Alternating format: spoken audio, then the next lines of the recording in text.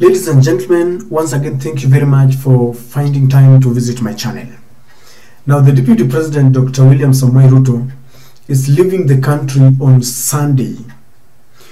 He's honoring invitation, according to the information that they shared on their channel, is that the Deputy President is honoring invitation by senior government officials and top policy institutes to share his thoughts on foreign policy, democracy, and governance.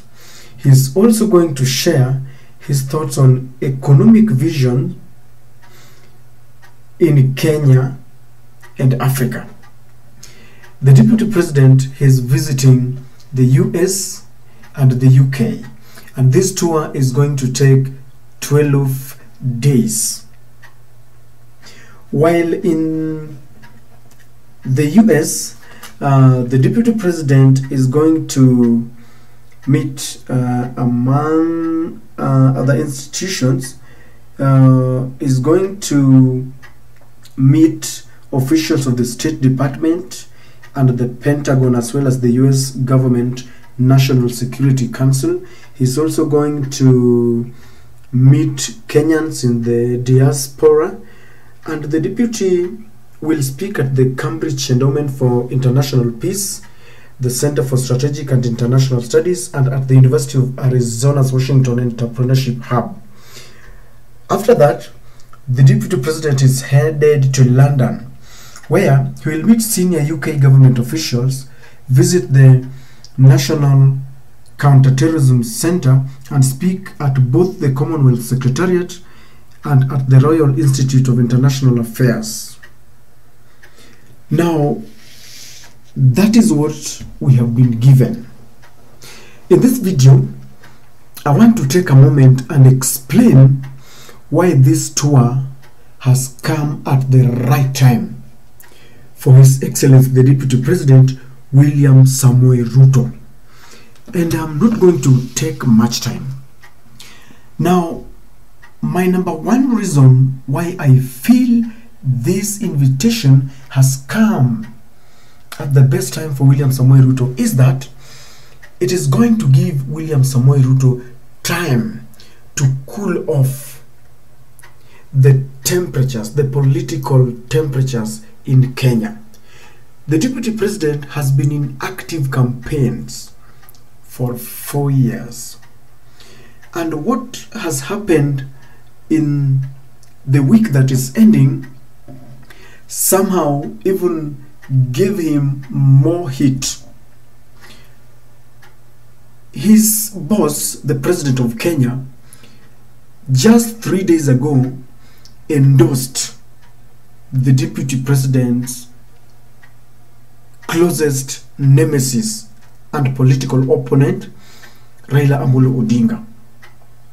And the week that is just ending saw several political parties hold their national delegates conference meetings where they endorsed Raila Amolo Odinga as their presidential candidate. And so the Deputy President has been a busy man trying to fight Azimio, trying to answer his boss. It is time for the Deputy President to take a break and take advantage of this invitation. He must retreat, he must re-strategize, so that when he comes back, the Deputy President is going to be a rejuvenated man. And so this break is very important for him. Let him relax a bit. Our Deputy President has traversed this country trying to fight big wars. And so I feel that it came at the right time for him. Let him go and strategize how to come back and face his boss, how to come back and face all these political parties that are supporting Raila Amolo Odinga. He can also take advantage of this to ensure that while he is away, there are several allies campaigning for him.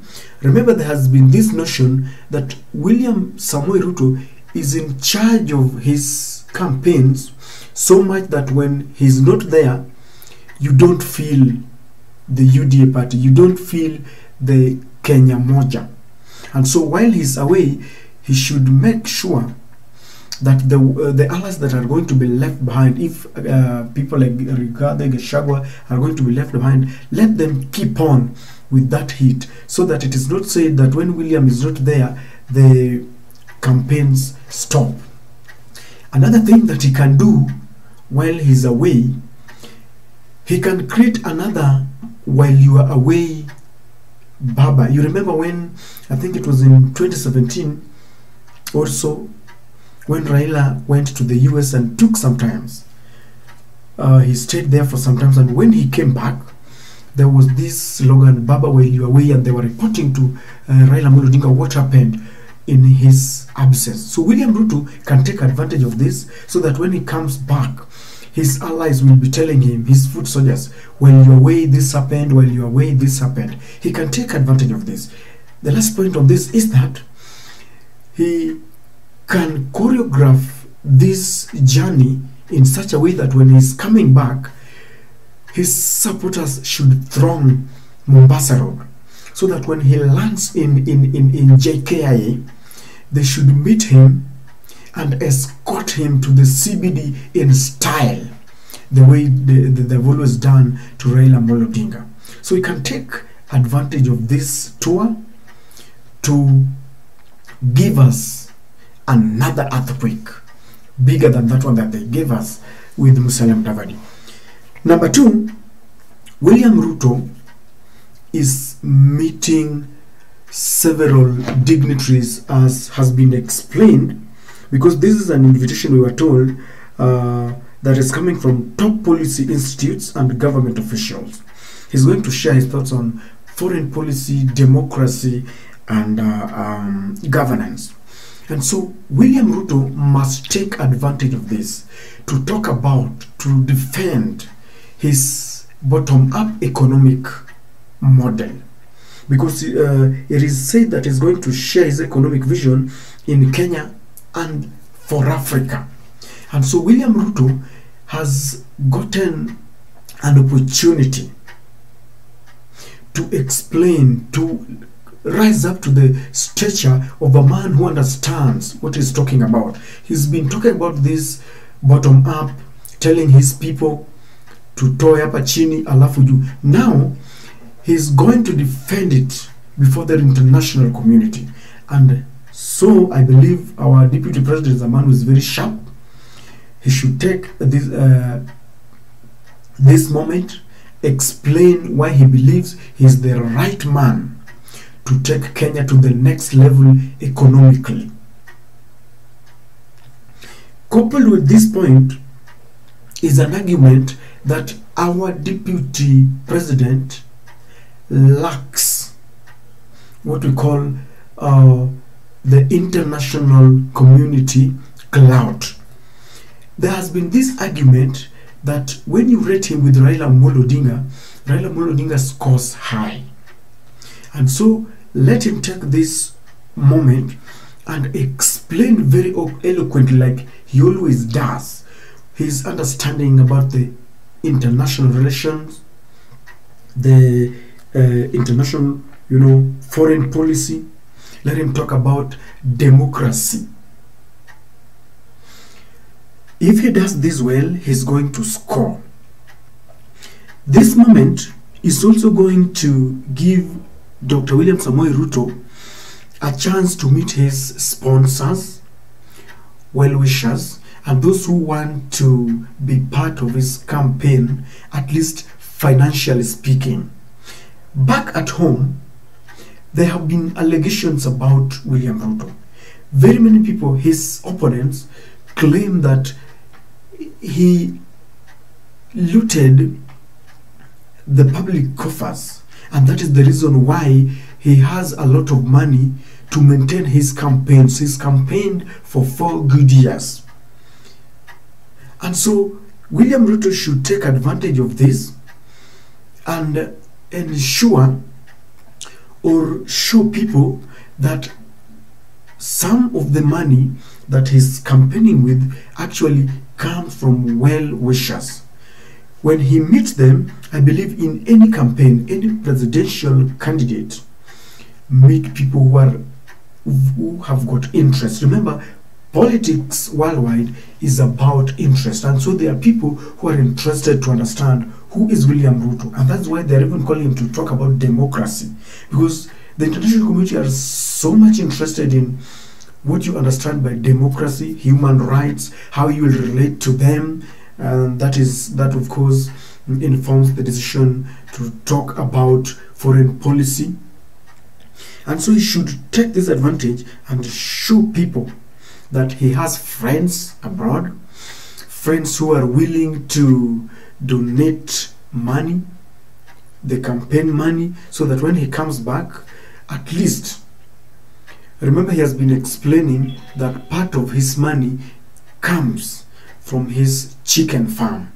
Now when he comes back, I expect him to at least now brag that his friends, organizations and institutions who support his bid to become the president really pumped in money, so that at least this notion of Wiliam Ruto being, corrupt can at least subside.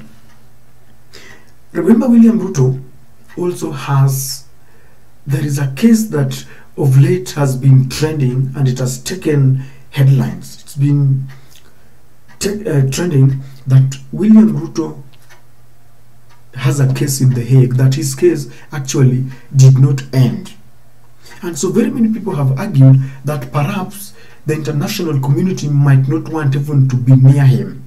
The international community, the US and the Britain, have always made it clear that when you are corrupt, when you have been indicted in a court of justice, they block you. They declare you persona non grata, and you cannot touch their soil. And so with this kind of invitation, this kind of accolade, Wiliam Ruto has shown his political nemesis, his supporters who are becoming nervous that our deputy president is not in good terms with the international community. He now gives them confidence that, look, I have been invited by the US and the UK.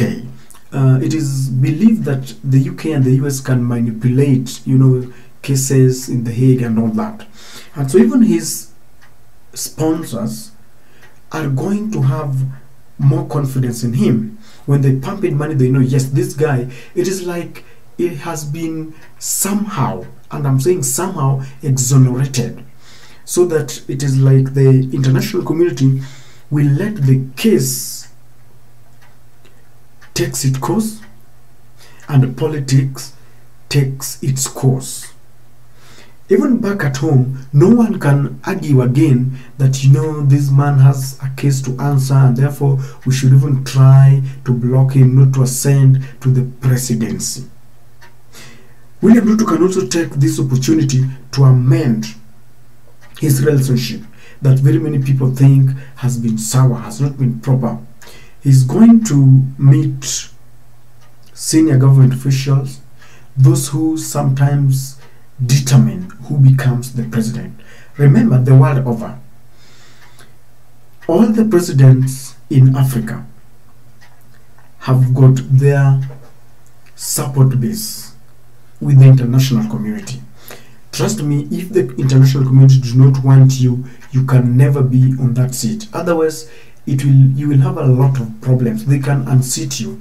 Wiliam Ruto is going to have an opportunity to give a speech and to address the Commonwealth. This is going to be a moment for him to prove himself, to prove to his supporters, and even to disapprove his political opponents. He is also going to meet his supporters. Remember, on 9th August of this year, the Kenyan Constitution has allowed that we have the diaspora, the Kenyans in the diaspora will also vote. And so William Ruto is going to have an opportunity to convince those who are still undecided that he's the best man. Kenyans who are still undecided and they're living abroad, he is going to take this opportunity to convince them why he believes he's the right man to take over from Uhuru Muigai Kenyatta. He's also going to meet the UDA supporters who are going to be very happy to meet him. Remember, the Kenyans in abroad follow perhaps what is happening online, on TV and all that. But when they have a feel, when they meet William Ruto one-on-one, I believe they are going to ask him questions about his position, about The Hague, about his policies, land, everything. And William Ruto, I want to repeat, is very eloquent. He knows how to articulate his case, how to articulate his points. And so I believe that William Samoei Ruto could have gotten a better time. This invitation could have come at a better time like this. It is going to give him time to relax. It is going to answer several questions. Do you remember when he talked about Congo and he said that the larger, how big Congo as a country is, they don't have even a single cow. And the way he was saying it, it was sort of derogatory, because he was saying it that hawa watu wa Lingala kina Kanabongoma, that these people who play Lingala music, these people, it was kind of, he was kind of talking of the so-called Congolese musicians. They're just good in music, but they don't have even a single cow. This did not augur well. In fact, the ambassador of Congo to Kenya complained, and the opponents of William Ruto, the political opponents, took advantage of this, and they were like, now this guy, he has not even become the president and is making enemies with other countries. What will happen if he ascends to power? I think, and this added to the argument that William Ruto's position, as long as the foreign policy is concerned, is really one thing. It is time to correct this. There were several arguments that he has not traveled outside Africa. Now he is going to travel abroad. So it is a moment to answer his political opponents and to answer all these allegations in action. I know he's preparing well, so that when he addresses Commonwealth, when he addresses Kenyans in abroad, when he answers questions, he must score, because Kenyans will be watching whatever he says. If he slips, because see, once you say something, you cannot take it back. You cannot take something that you have verbally said. So I know every Kenyan is wishing William Ruto well. It was just a short video to show just what a moment for William Ruto. It came at a better time for him. Guys, if you're watching this video for the very first time, I want to request you to subscribe, because this channel is still a very young channel. I just started, and it can only grow if you give me that necessary support by subscribing, sharing my videos, giving me that thumbs up. To those who have already subscribed, from the bottom of my heart, I want to say thank you very much. Please urge more friends, give me more friends to subscribe to the channel. Make sure you click the notification button so that when we do another video like this, YouTube will automatically notify you. I get a lot of feedbacks. People still tell me that I'm dark and my camera does not really give the correct color, or it is dull. We are working on something to get a better camera. People told me about my background. I've changed this background. Though it is not the best, but I've changed the background. They were talking about the quality of the sound. At least there are no